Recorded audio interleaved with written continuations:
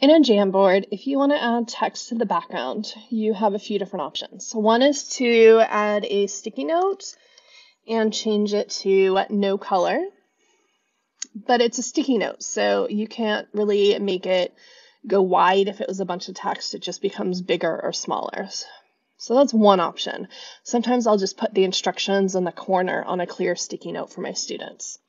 Another option is to use Google Drawing. And in a Google Drawing, I just type in the text that I want. I changed the how big the canvas was. I just made it like this. And then I go to File, Download.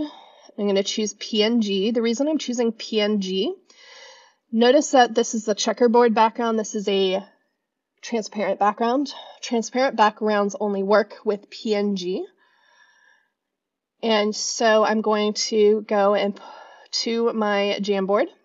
I'm going to add the image.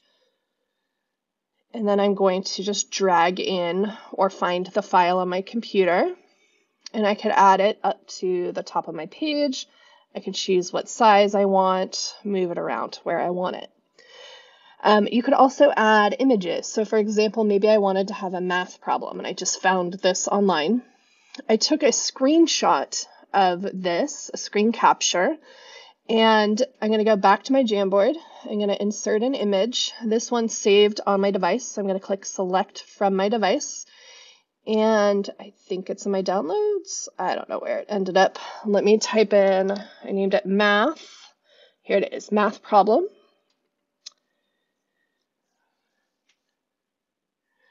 And I could have this on the page for students to work on. Now, the issue with all of these is that when students come on, they could actually move these around and they could edit them. So you may want to use a different tool depending on what you want your students to do. You could have them put all of this onto a Google slide, and you can put it as the background of the slide. So what I'm going to do is I'm going to take this drawing, and I can make this in Google Drawings.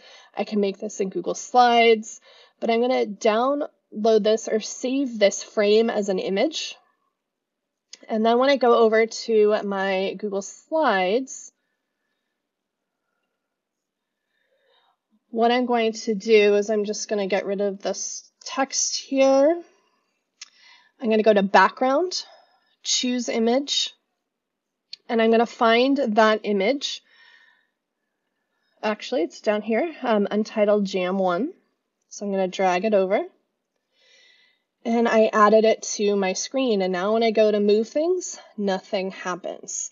So you can have students type in text. They could use drawing tools, things like that, like Scribble, to write on a Google slide. So that's another option, which makes it a little easier because the kids can't edit or change the background.